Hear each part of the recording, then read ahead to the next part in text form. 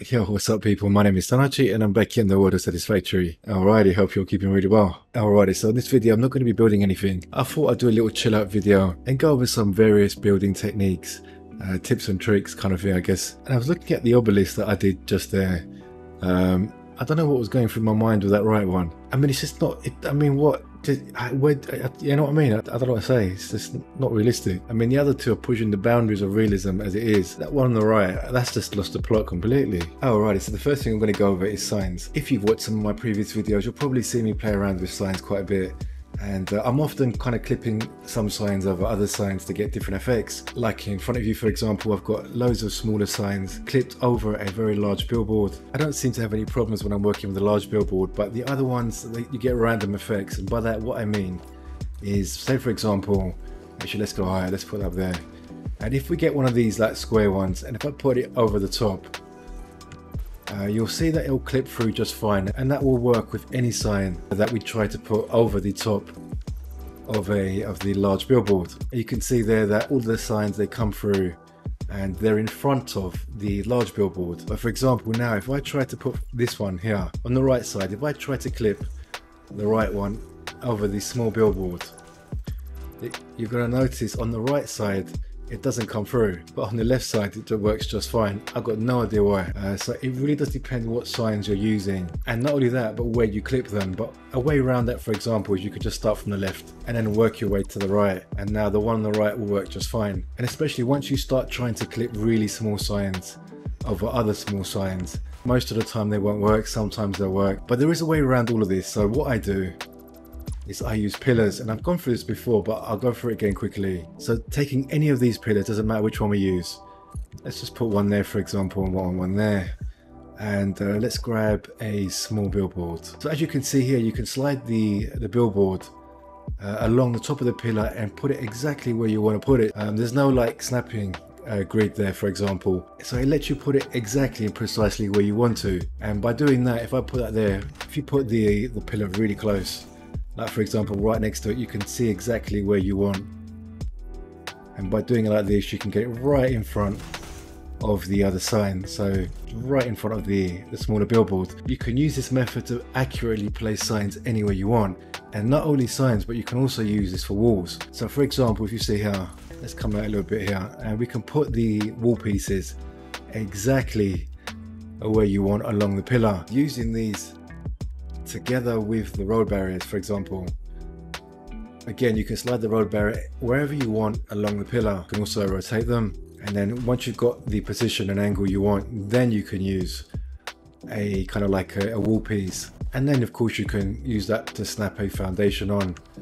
And it just allows you to do a lot of things and to make kind of different paths and different angles with roads and foundations. If you've got patience and you're willing to play around with this technique, you really can put anything anywhere. Like for example here in Infinity Works that I did recently, there's quite a few angles there that I couldn't do normally, so I was using that method to get like different angles along with different positions to try and get these different pathways. So using those systems, all these little signs here where you can see I've got little signs kind of clipped over each other. With this big one, I've got like another billboard just behind that billboard. So all these places where you see me do a sign on top of signs is using exactly the same system. Got this billboard clipped behind these four foundations. As you can see, you don't see the top of it because I didn't want the whole billboard to show. So what I did to do that is just delete these and grab one of these pillars and put that there, and then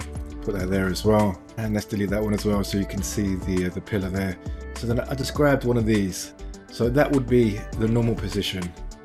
Now that I know where the normal position is, I can just come right in front of that wall piece there and put another wall piece just there. So now I can use that, and I can put a what they called a foundation right in front of it. And now you can see I've got this wall just in front of this wall by doing that technique. I did it very quickly. If you spend a bit more time, you can do it a lot more properly. But just to give you an idea, a common technique that we use to try and get foundations in like half positions or different positions is to put a foundation catwalk, sorry, and then snap a what they call a foundation like on various points against the catwalks, and you can kind of get the The foundations like offset a little bit in different positions. But another way we can do this quite easily as well is with pillars, and just by putting them down, you can snap the foundation directly underneath. It's like, does give you another way to put foundations, kind of like offset them in different positions, and it gives you a little bit more flexibility because you can also do it in any position on the foundation. And not only that, you can also, of course, you can rotate the pillars and then snap to that rotation. So it does give you a little bit more flexibility, and also you can snap it on top of the pillar as well. But you can also do it on diagonal pillars as well, so the roll barriers up and down the pillars as well, even when they're vertical. Also, what's cool with this is you can kind of make curves as well.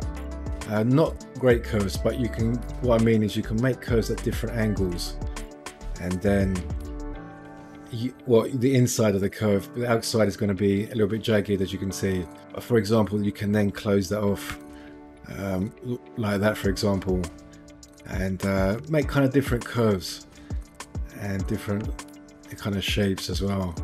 And so it really is kind of like about experimenting with what's possible with these different techniques. So every time I kind of play with them, these techniques, I usually come up with something different, and it's the kind of thing you just got to experiment with, really. If you do experiment, you can kind of come up with different shapes and different kind of curves. And I've used this technique quite a few times on various builds here and there to get foundations in positions that were a little bit awkward to do normally.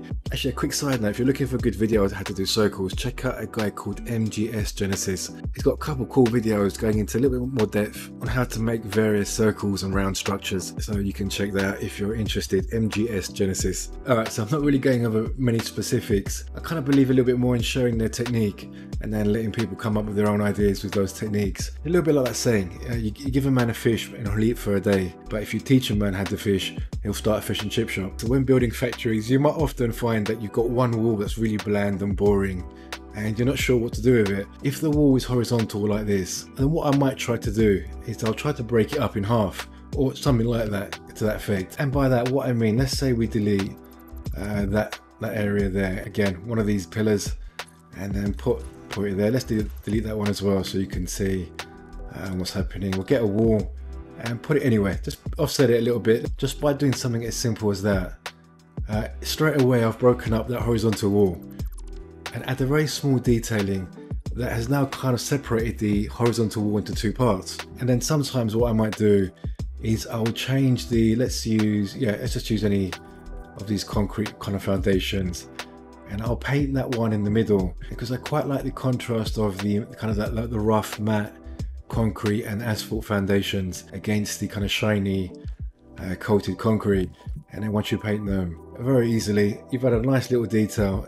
It's very easy to do, very quick to do, and you just break up that large horizontal wall in a matter of 30 seconds. So again, let's just put one of these pillars there, and then we'll grab ourselves a wall, and let's put that, let's say we're going to start roughly there, doesn't matter where, and let's get a foundation, and let's snap the foundation to the top of that, and we can delete that as well. Let's take let's take those and then go vertical. Let's come down, and again we can still paint that as well. Get a really quick and easy way, just by adding different layers, adding a little bit of depth to a plain wall. That doesn't take long at all, it can be done really quickly. If a wall is very tall and narrow, I find it sometimes better to break it down in the middle vertically instead of horizontally. It just makes that large empty space seem a little bit smaller when you cut it in half, basically. So there are of course so many things that you can do with a wall. Just throwing some really basic quick ideas that are very easy to do, and to do them really quickly as well. So when possible, I do always try to use foundations as a factory wall and not actually use wall pieces like these. Foundations, I find, add a little bit more depth and structural integrity in terms of the visual appearance, and also they give you a lot more options aesthetically but also practically. And what I mean by practically, for example, since update 5 released, and now that you can clip anything, nearly anything, through everything, that has been a real game changer. And I often use foundations to help me build nice clean builds, and by hiding messy work inside the foundations, like you'll often see me, well, you won't see it, you'll often find that I've run power cables through the wall. And I don't have any problem with that personally, because it's not like it's unrealistic. There's nothing unrealistic about running power cables through a wall. I mean, very likely the house that you're living in now, and the building that you're in, it's probably full of wires running through walls. And then you can obviously have it coming out wherever you want, and then have lights at the top, So it lets you run a lot of power cables and stuff like that through walls. So you have basically walls, as you know, with the conveyor holes, so you can run conveyor belts through them. Sometimes I use mergers instead to bring in like conveyor belts from outside into a factory or something like that, or even within the factory from room to room. One, they give you a lot more flexibility in exactly where you want to put the merger, whereas when you start using wall pieces, the position of the holes is set. But with mergers you can put them exactly where you want, and also you can put them, of course, if you put like a smaller foundation, 1 meter one, it's a lot easier just to put them in different levels as well. On the side where they come out, again I'll put another merger and then just connect it inside with a conveyor belt, and then sometimes I'll even use these to run stuff up and down through walls as well. Now personally I don't have any problem with this. Some people might not like this kind of stuff, they might think it's a little bit cheating, but I think personally, since they've allowed us to start clipping stuff through the wall, I don't see any problem with it at all. In terms of realism, if you're part of a corporation that's got space travel, particle accelerators, space elevators and quantum technology, quantum pocket, whatever it's called, if you've got technology to do all of that and you're that advanced, how hard is it to put a bloody hole in a wall with a conduit and channel conveyors and pipes and wires through a wall? It's not unrealistic at all, and the game lets you do it without any mods. And I personally think that sometimes using mergers as like feeding conveyors into a factory, it looks a little bit more like it's a proper part of an integral part of the factory. As I mentioned, I'll often use the inside of foundations to run cables, walls, pipes, anything basically. As I said, I don't see any problem with it personally, and sometimes you're not going to want that. Sometimes you're going to want to have all of the wiring and conveyor and pipe work exposed. If you see my builds, I like to vary, so I do very clean builds, very messy builds, stuff where everything's exposed, stuff where everything's hidden, and I'm just throwing these ideas out there.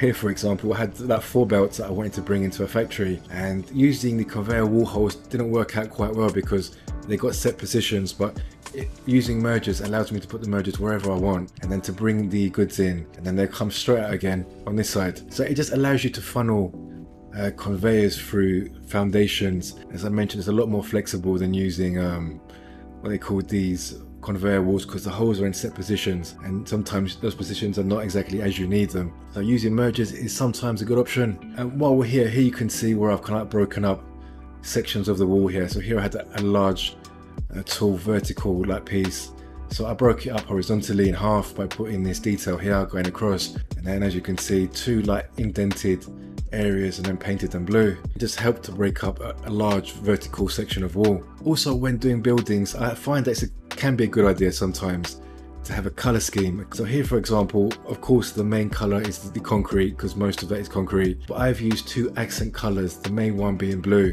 and the secondary color being brown. So you'll see lots of blue LEDs and blue painted wall sections, and then the secondary color I've used brown.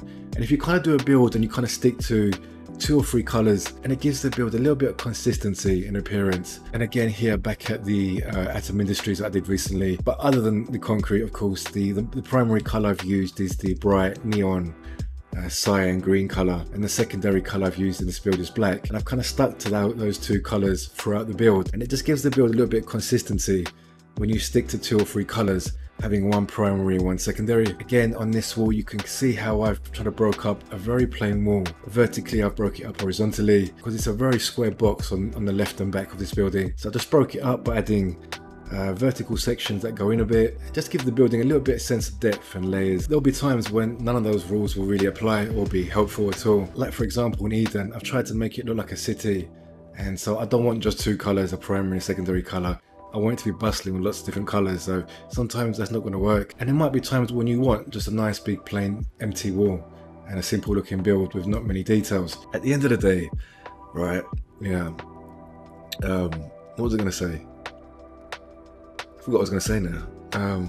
Yeah, at the end of the day anyway, it gets dark. At the end of the day, everyone's a little bit different, and they play the game with different goals in mind. I've read comments where some people don't care at all about aesthetics, and there's nothing wrong with that, absolutely nothing wrong with that. Some people are really into just the factory aspect and efficiency and production, picking the best recipes and the most efficient recipes. And you know what, why not? Absolutely, why not? And then some people are the complete opposite, where they're playing the game and they don't really care about any production, and all they're doing is aesthetic builds. And again, you know what, why not? That's the good thing about this game, you can play it however you want. I remember when I first started, the big thing for me was logic and logistics. That's what kind of got me into Satisfactory. All of my earlier videos, they're really all about logistics and trying to come up with like some unusual ideas to alternate production and control the production in different kind of ways. But there's some really good content creators out there, and there's loads I can recommend who've got some really awesome builds. The obvious ones being like Kivit. When I first started playing, I remember watching his videos and he was making absolutely brilliant mega factories and awesome stuff, and he did it in a very entertaining way. But I think everyone knows Kivit, so he's like the most popular Satisfactory guy, I think. Total, Eclipse. If I had to recommend one content creator for Satisfactory, I would probably recommend Total to someone, because he's like the one-stop shop of like all the information you need for a Satisfactory, with tips and tricks and tutorials. He's a good builder, and he seems like a top geezer as well, so definitely worth checking out his channel if you don't know, but probably have. Since I'm on the topic, I used to like Amelie of the Sea. Well, I don't think she continues to make any more videos, I think it's been a long time, but at the time in update 3 her build was just, I haven't seen anything quite like it. She made like a whole world, I think Stargate Atlantis and some other kind of theme. Also I like this guy called Papa Snoozy. Again, I don't think he makes videos anymore, but I loved his videos. I loved his accent. I really like his videos. It's a shame he doesn't make anymore. But anyway, but there are some content creators that are making great videos now. And probably like you already know about all these, but I'm going to say anyway. Drawing Chaos does some amazing builds as well. He's got a very unique style. I'm not sure, I'm not an architect, I don't know what you would call his style. That got Gothic, Art Deco kind of cathedral, but it's very impressive. He does some really big builds as well. And also another big favourite of mine was Dan P. To me, Dan P is the king of large scale builds. I haven't seen anyone do it better. It's not easy what he does with these really large logistical projects that are not easy to kind of like arrange, but he does it nice and cleanly. Everything looks nice and organized, and on a scale that not many people do. So he's doing a new project now, which I would definitely recommend go watch. Dan P, brilliant. But his Fluxo, really nice clean builds. He's got a really modern clean style. I really like them. Very nice. If you don't know about Fluxo, definitely go check him out, because he's got some really cool builds. Catafly, he does some really unique theme builds. Like, he did a couple factories that look like screws or canisters and like wires and cables, so I definitely recommend checking out Catafly as well. Also, there's a lot of good German and French builders, and Turkish as well. And how you doing, Satisfactory? If I'm not saying your name correctly. A lot of Eastern European, Asian. Obviously, there's a lot of good builders everywhere, but obviously the language, I'm not familiar with their names because I don't watch them. From the few clips I've seen here and there, some very cool stuff indeed. I know there's a lot of builders also on Twitch, but I'm not really involved in Twitch. I don't really know. I know a guy called Brain DG, and Bits I know is very popular on Twitch, I think. Does he do YouTube? I'm not sure. Anyway, Popcac, I think it is another one. I don't know. I'm not sure. Like I said, I don't really get involved with Twitch, so I don't know too much about who's there and what they're doing. To be honest, I'm going to be honest, I do get a little bit bored watching streams, so I don't watch Twitch, but I know a lot of people love it, and you know what, why not? If that's what you like, why bloody not? A couple guys have asked me actually about streaming, and at the moment I'm not going to. I just can't be bothered, to be honest, and I don't really want to invest any more time. Maybe later, we'll see. And I'm sure there's a lot of other really good builders out there as well. I just maybe haven't caught their videos. There was another guy, I can't remember his name, like Scully or something. And I only saw one video, but what I saw was really nice. I just can't remember his name. I should check it out before I talk about it. Anyway, I don't know what you're watching already and what you know, but if you don't know about any of those guys, I do recommend checking them out. They all do really good stuff. We've all got our own unique style, and everyone adds something a little bit different. Also, because I love logistics and kind of alternative ideas and production ideas and weird stuff like that with logic, I'm going to put in the description a link to a guy called Jason Latta, and he did a system with remotely accessible storage. Now, I did a couple videos on this. One using truck stations and another one using splitters on a loop, kind of like amplify, multiply and output to give you a return. But he sent me a save recently that does remotely accessible storage, and it's brilliant, much better than what I did. So I'm going to put in the description a link to like the Reddit post that he did, where I think he's got a download to the save with the remotely accessible storage. If you like logic stuff, definitely check out Jason Latta's remotely accessible storage. Really good. I'm a bit of a sad bastard. That's pretty much what I like the most, to be honest. I've only kind of really got into the aesthetic side of builds because there's only so far you can go with logic in this game, really. It's not really designed. Well, you can do what you want, but you get to a point where it's more trouble than it's worth, if you know what I mean. But what he's done on that remotely accessible storage is really good. Definitely worthwhile if you like logic and be bothered with that kind of like alternative ideas. As most of you probably know already, there's going to be an update on this area, on this side of the map sometime soon. And they've clearly told us this side of the map is going to change somewhat significantly from what I've understood from Jace and that video, what he said anyway. Basically he said, if you've got anything here, just move, he said.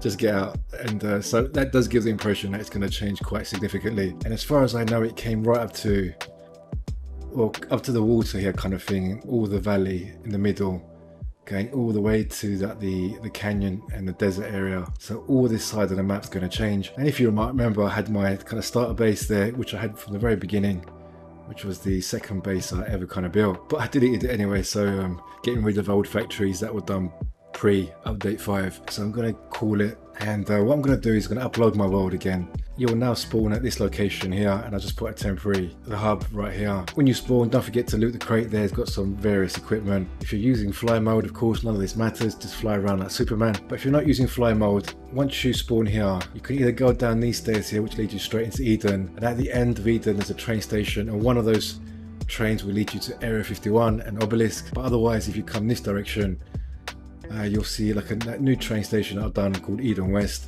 And on the sign here, you can kind of see what I've got marked. There's 3 trains that will come to this area, and I've got them marked exactly what train will take you where. If you're going on the green train or the orange train, be a bit patient because they're long journeys and they do take a while. They share the kind of same track up to, well, there's like a little slip area here, so when one of the trains come, it will wait on this section. Because they share the same track for quite a bit of a distance, one of them will wait on this section here if the other one is like on that track. So if, like I said, if you're using the green train or the orange train, just be a little bit patient, maybe like 3-4 minutes, I don't know. And the blue train otherwise comes pretty frequently, like literally every minute and a half or something. I don't know, I haven't timed it, but it's pretty frequent. If you want to go to Area 51 or the Obelisk, head to the other side of Eden and catch the main train over there. Alright, it's time to wrap up the video. It's just been a little chill out video, a few tips and tricks, having a little chat as well. Maybe you found some of that stuff useful, probably not, but what can you do? It is what it is. Anyway guys, hope you've enjoyed, thank you for watching, and maybe I'll catch you again soon.